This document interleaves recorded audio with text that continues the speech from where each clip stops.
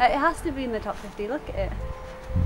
This is like a life lister boulder. Like everyone should have this on their life list. So why? What's so good about it? Don't even need to say it. Just look at it and look at where it is. The climb's really cool. The movement, like that big slap, and then like I tried every way to get around committing to the top move. But you have to commit to it. Even though I did lock it a little bit, I still had to fully commit to going for it.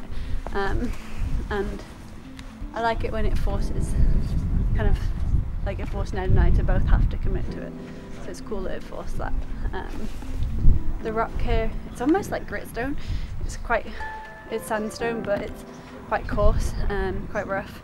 So it felt hard in the sun earlier, but then the temps have dropped massively and the cloud covers come, which helped the holds feel a lot better.